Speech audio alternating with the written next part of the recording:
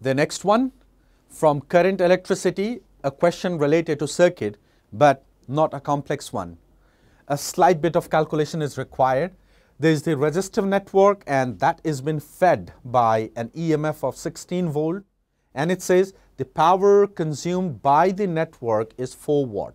The entire network consumes 4 watt of power, and we need to calculate the value of R. All right, let's see. This is in parallel, so that's going to be 2R. This is going to be 4R, right? And this is 2R. So what would be the total resistance? 3R, 7R, 8R is the total resistance. What would be the total power consumed? That's going to be 16 square divided by 8R. And this value is to be equated to 4R. That's only the thing which is asked. Now, it's a simple calculation. You can solve for R, and the correct option that you would be getting is 8 ohm. So, option number 1 would be the correct option for this question. All right, now let's move to the fifth one. The fifth question from wave optics and YDSC, a special case of YDSC. Whenever we place a slab in front of one of the slits, then we know the central fringe would shift upward or downward depending upon where the slab is placed. The idea is that. So, the slab has refractive index mu, the thickness of the slab is T, and upon placement of the slab, the central fringe shifts by 1 fringe width. That's the data. And we need to calculate the value of thickness T in terms of all these things. All right. Now, you know that upon placement of a slab in front of any of the slits, the additional path difference created would be mu minus 1 multiplied by T. So, mu minus 1 multiplied by T would be the path difference which is created. And you see that if you want to calculate y, that y would be equals to this much multiplied by d by d. So, this is the shift which is generated because of the placement of the slab.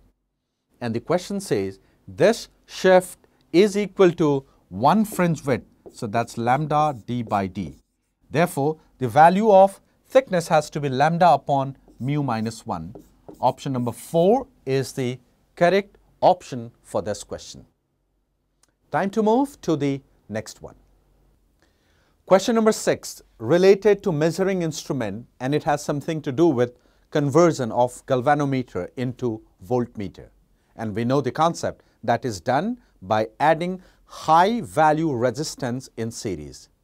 Now, let's see what is it about. A galvanometer of resistance 100 ohm has been given. So, the galvanometer resistance is there, which is 100 ohm, 50 divisions on its scale, and has a sensitivity of 20 microampere per division. So, I think with the help of this data, I can calculate the range of the galvanometer. By range, we mean to say the current required for full scale deflection.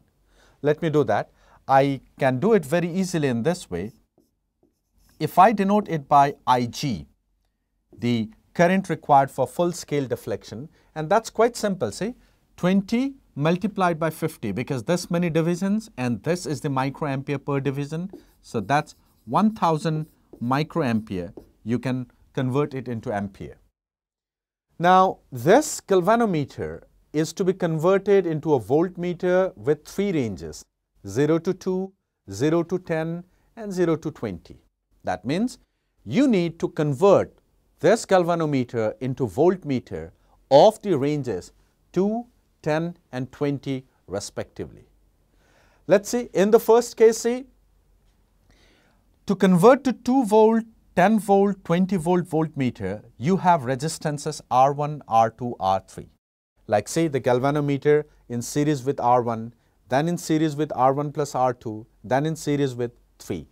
So, these are the 3 cases which is given here, and we need to find out that which of the given value is consistent with the fact that you want to increase the voltmeter of that given value. So the figure should not scare you. It's quite a simple one. Okay. So the first thing, see, if I want to go with the 2 volt, let me write it here.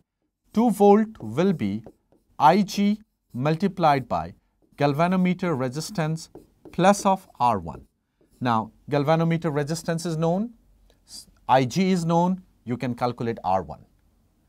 Likewise, if you want to convert it into 10 volt, that means this much will be for the 10 volt.